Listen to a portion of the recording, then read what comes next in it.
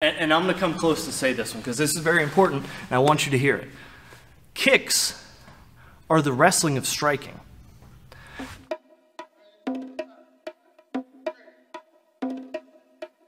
Perfect.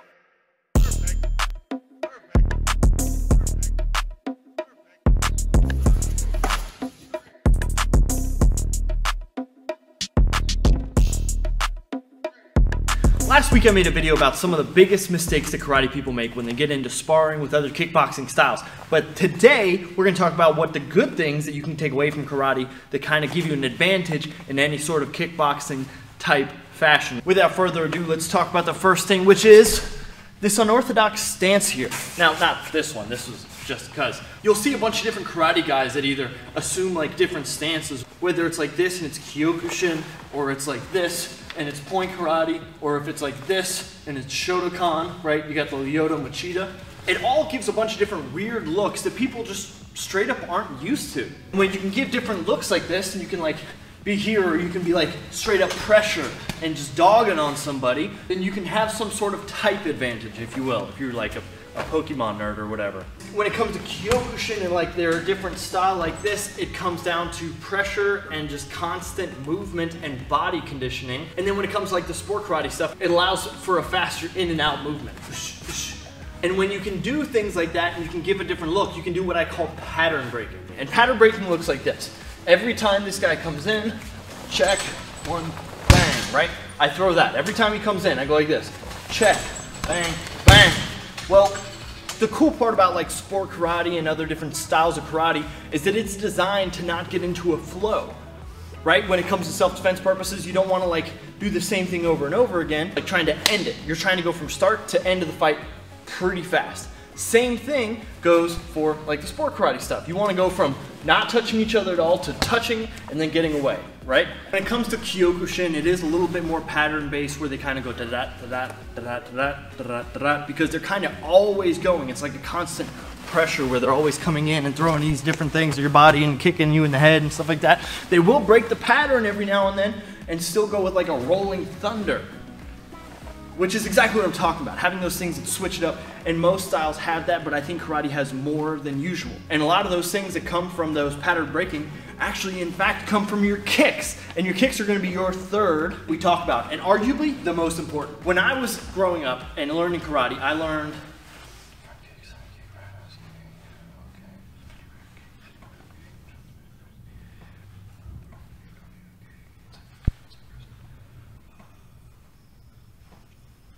13 kicks. That's a lot of kicks. There's a lot of variation. When it comes to kickboxing, they stick with the roundhouse kick and the front kicks, which makes sense. Everything is either a front kick or a roundhouse kick. Everything.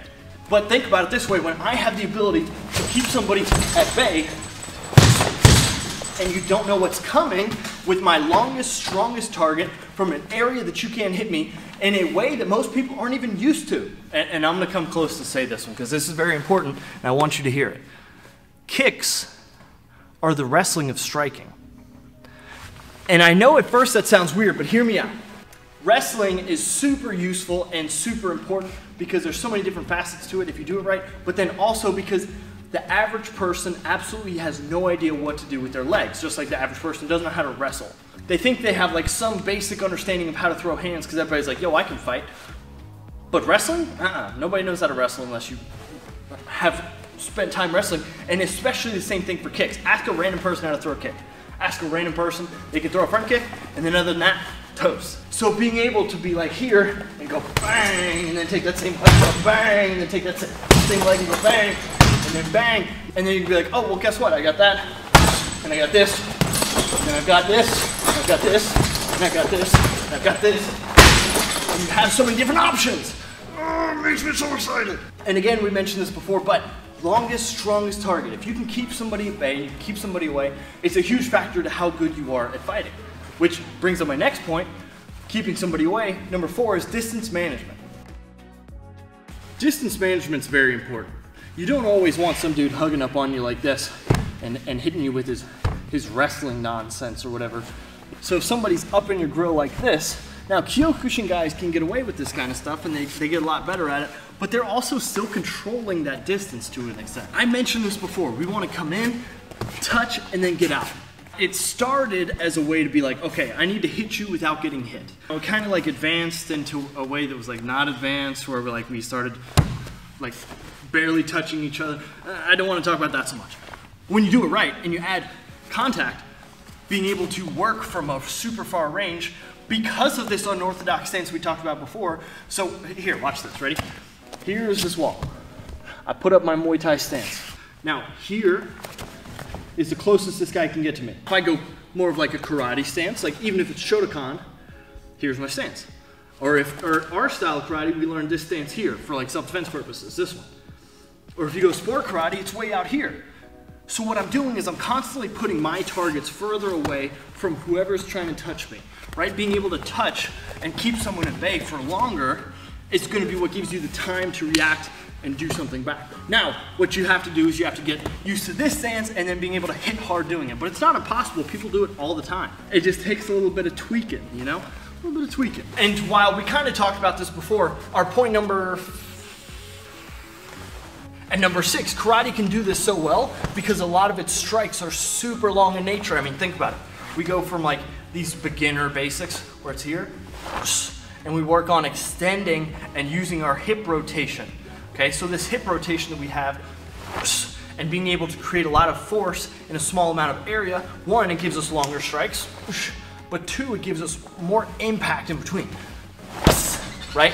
We talk about like the kime and stuff like that, but all that is a way to help you understand, okay, this hand has to come back. In my opinion, that's how I teach it. You might teach it the other way and be like, oh, it's always a wrist grab, it's always this, always that.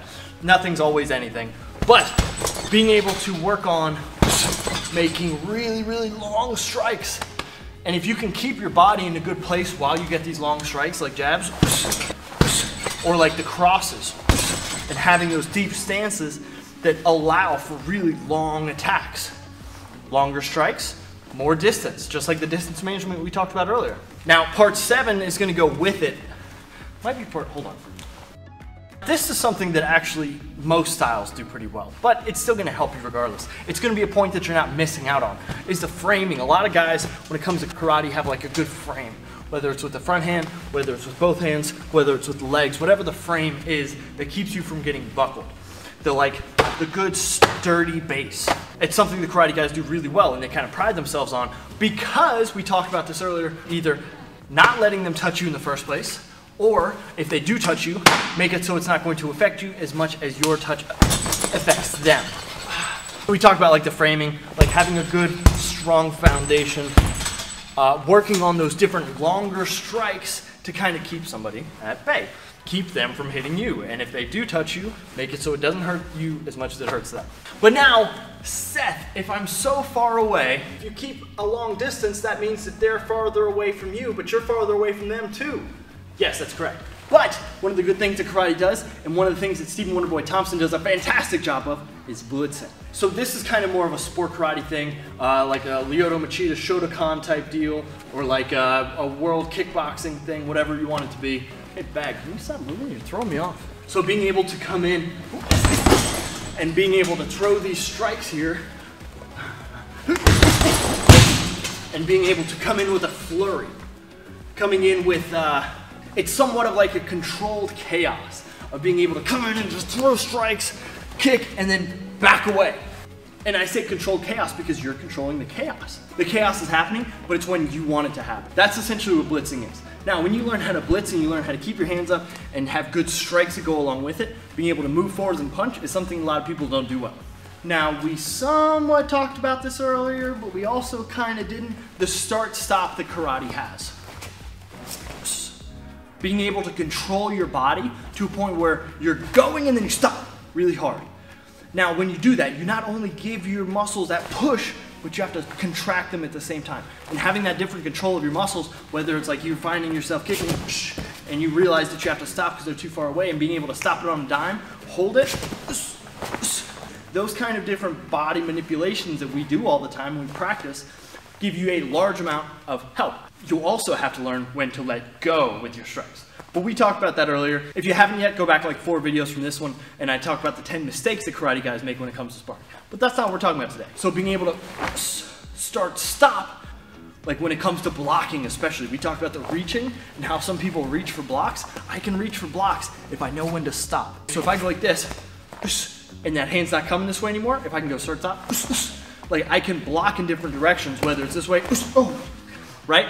And I have different motions, because just as important as it is to get that arm out there, it's just as important to pull it back just as fast. Now, number 9 doesn't happen out there as much. It sort of does, but it's more so of a mindset thing. A lot of the virtues that karate teaches are things like patience, honesty, respect. Those are going to be ways that help you either out there or in here. So as people start to get acclimated to different types of kickboxing sparring, you're going to get punched in the face. That patience, that respect, and those other values are going to be what keep you from like going and like swinging hard, and then you're going to get beat up worse. Or just not putting yourself in that situation out there. Now that kind of doesn't talk about sparring as much, and it's kind of like a, man, that's kind of cheating, but so.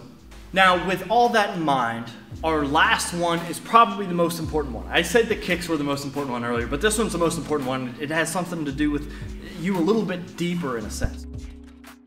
Spinning attacks!